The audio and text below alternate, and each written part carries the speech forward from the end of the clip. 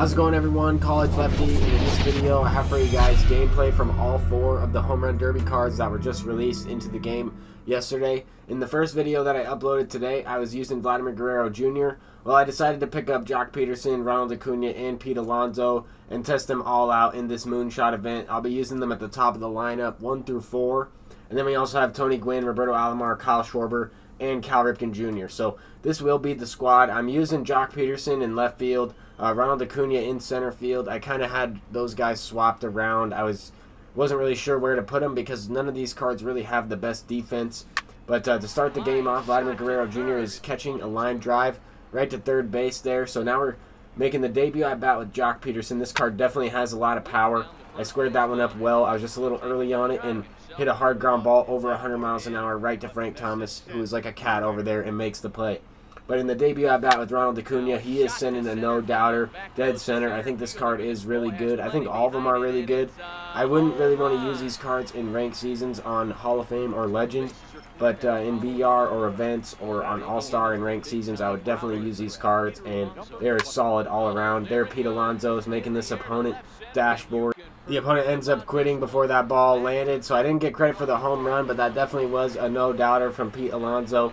Now in the next game with Ronald Acuna, he's going to send one to the opposite field side now, a little bit right center, and I didn't think this one had a chance to go out at all. It just kept carrying and did go out. 115 power from Ronald Acuna. That was the only run of that game, the lone run. But this opponent definitely has a good team. I'm looking to get something going with Jock Peterson. So far, I've done really well with Vladimir Guerrero Jr., Acuna, and Pete Alonso. I just haven't got anything going with Jock Peterson. In this game, I hit a ground ball right up the middle into the shift. So that's one thing to keep in mind with that card is he does have the shift on him. And I have a tough time going the other way with that specific dude. But he does have a really good swing. I'm looking to continue to try him out, at least in this event, for a few more games. I'm looking to get the 15 wins so that way I can get the 20 packs from this Moonshot event. I definitely think that I might as well take advantage of that situation and go for the packs. But Pete Alonso sat on that one, hit the other way. That's going to be a line out to right field. Definitely hit the ball hard. And that's the thing about these cards with high power is they're going to always hit the ball hard. Not always going to get rewarded because of their low contact and vision. But here the opponent is sending a solo shot out with Mike Trout. I thought I might be able to have a chance at robbing that one with Ronald Acuna. That ball was sent left center field. He almost was able to catch that, I thought. But anyway, Roberto Alomar is going to tie this game up with a no-doubt home run. Definitely a really good card, and I didn't want to just include only highlights from the Home Run Derby cards. I wanted to include some of the other highlights from some of these other cards as well. But this particular pitcher, I'm not sure what his name is. He definitely had a interesting delivery. As that ball gets on you pretty quickly, I was ready for the fastball that time, but facing that card, it kind of threw me off the first couple pitches. That was a good calming pitcher to go to. And same with this guy. This guy came in similar to Adam Ottavino with the motion coming from behind the right-handed hitter. And luckily I was able to get a late base hit with Vladimir Guerrero Jr. Able to send that one to the right side for an RBI single. And then I squared it up with Acuna on a low and outside pitch, but that one resulted in and out. Later on in the game, Roberto Alomar is going to shoot that one into the gap. Definitely the MVP of this one.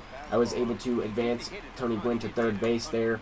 Roberto Alomar tied up the game, and I was able to take the lead with him starting up the rally. And now Kyle Schwarber is going to extend the lead a little bit with an extra base hit. For whatever reason, Roberto Alomar did not take off for third base right away. He thought that ball might have a chance to get caught or something, and he went back to second base. I was pressing 0-1. As soon as the ball was hit, I knew it was past him. But Cal Ripken's going to pick him up out there as he sends one in to the gap for a double. And Schwarber comes around to score. This opponent ended up quitting that game out as well. And then in this next one, I did go up against a Twitch streamer. I will have the link to his Twitch stream down in the comment section and pinned down below. This guy's an up-and-coming dude. I checked out his channel as I matched up with him, and definitely a humble guy. Very nice guy, and we were both hitting the ball pretty well in this game. I mean, there in this first inning, he was squaring up the ball consistently. He was unable to get anything going, but he did have a couple chances to score some runs. And now I'm looking to get something going with Jock Peterson. A few at-bats already, and I haven't been able to do anything with this card so far. But one swing of the bat, and that's going to be a no-doubter. Jock can definitely hit, and that one was over the middle of the plate. I'm not sure what his feedback was like on that one, but I didn't really have to do too much. That was just over the middle and squared it up. So I'm looking to continue the rally, get Acuna on base and Pete Alonso Both of these cards are pretty good. I was using some more right-handed hitters in this event run just because of these cards specifically. But there as Pete Alonso lines out to right field, I know that I have to score a couple more runs in this game because this opponent is definitely a good player. He could hit the baseball, and here I thought I was going to be able to get a double play.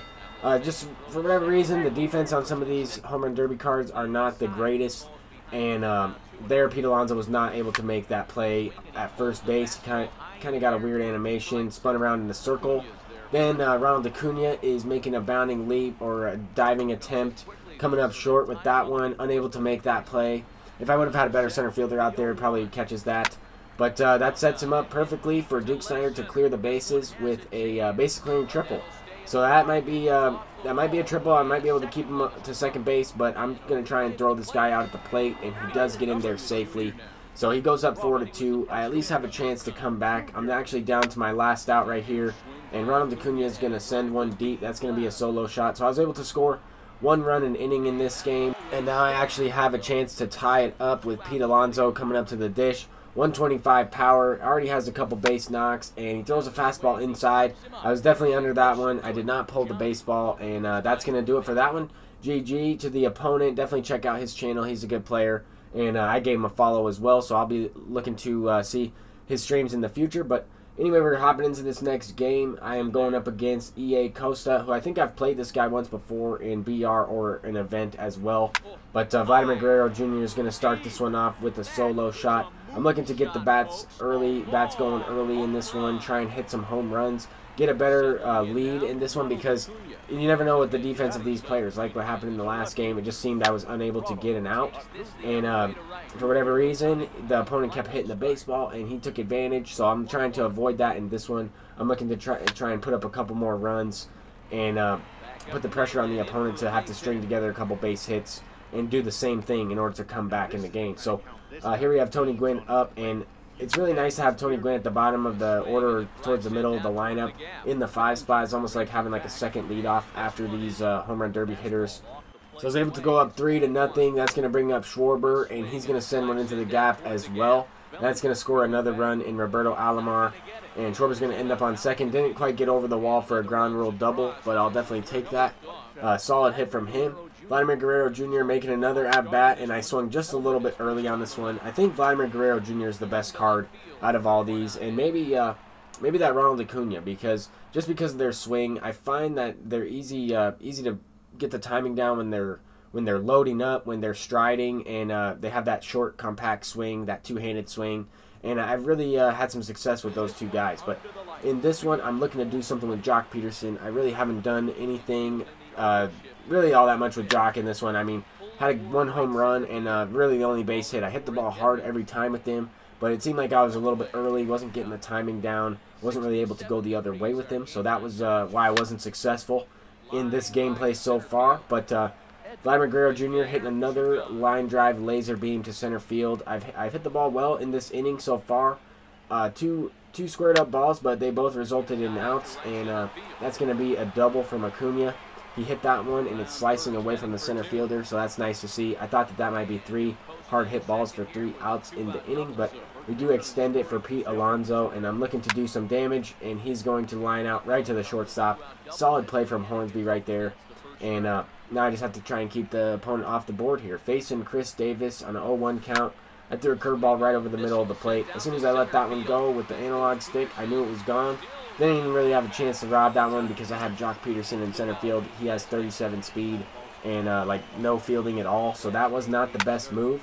But Jock does bring his bat to this one. He's going to smack that one out for a game-tying home run in the 3rd inning, so he clutches up there. I power swung on that one and sent it out for a homer. And now that's really what I'm trying to do is get the rally going. Hopefully that springs the bats to come alive, and I can get a couple more base hits. There I power swung once again with Vladimir Guerrero Jr. Hit that one all right, but right to the center fielder. And that's going to bring up Ronald Acuna. Already has a double in this game. And I've really liked using Ronald Acuna. Even his live series card is really glitchy in this year's game. I mean, he has this quick swing. He's got really nice quirks on his live series card. The difference between the live series and this home run derby is he doesn't have like the fastball quirk, or I think it's the road warrior quirk, or the fighter quirk where he performs better in the 9th inning or later. stuff like that. He won't have those quirks, but he definitely has the extra power at 115. Later on in the year, when Inside Edge is gone, then some of these Home Run Derby cards might be more usable. I know Ronald Acuna is playing up on Inside Edge quite often, and he plays up to like an 89, which is pretty close to what the 90 overall is. But the difference is the contact, the vision is right around the same. But the difference is really in the quirks and I guess the clutch and the discipline.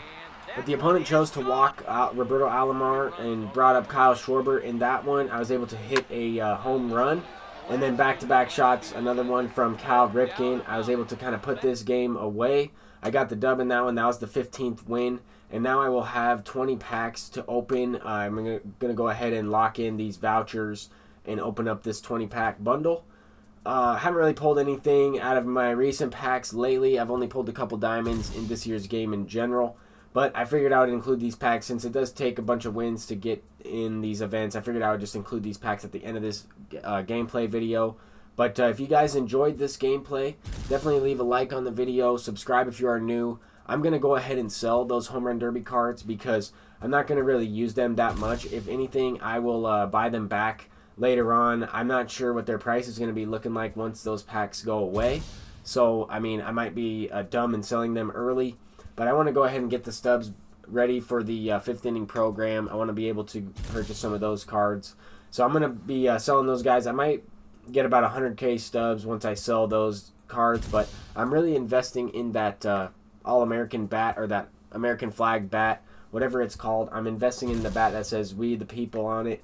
The bat skin that's exclusive to the Home Run Derby pack. If SDS releases the All-Star Game pack, which will come out later tonight, and it replaces that bat skin pack, then that bat skin will no longer be available to unlock, and people will want to buy that skin. It's a nice bat skin. It looks pretty cool, and it's American flag, so I think a lot of people are going to want to use that bat skin throughout the season. And since it is released in July, and later on, a couple months from now, that bat skin might be going for 5K stubs or something. It might not as well, but I'm looking to hold off on that long-term investment with no risk involved. I talked a little bit about that in my previous video. But so far, through 10 packs, nothing doing in these packs. I mean, not even a gold card or anything really to show for it. A couple decent silvers and nothing even that's event usable. Like a common Stephen Wright would be decent to pull. I could go ahead and sell something like that. I mean, some of these cards that are good in the event that have a chance to go gold. Okay, there's a David Dahl, or a chance to go diamond, like a high gold 84 overall would be nice, something like that. I'm not even asking for a diamond card. I haven't pulled one in so long. Well, there's a gold card. I'll take Trevor Bauer, but I thought for a second earlier on in the year that he might have a chance to go diamond. I'm not really sure what his stats are looking like now, but he was on Diamond Watch, at least for me anyway, and he's definitely a good pitcher. But 83 overall gold card, I'll take it. Down to the last couple, and I'm starting to get a few more gold cards at the bottom of this pack opening. But Ken Giles there. And then we will have, oh, there's a diamond sponsorship, it looks like. And that's going to be one of the worst ones. 1,600 for the diamond pull. So, I mean, it's a diamond, but it's a sponsorship. That is really, might as well be a bat skin or something that is like an audio. You know, one of those unlockables that you just quick sell. I won't use that sponsorship because I don't really play franchise. But in the gold pack, I got the Yasmani Grandal, so that's nice. He's definitely on Diamond Watch, I would say. But thank you guys for watching this video. I'm College Lefty, and hopefully you guys have some success with these Home Run Derby packs and cards. I'll see you in the next one. Peace out.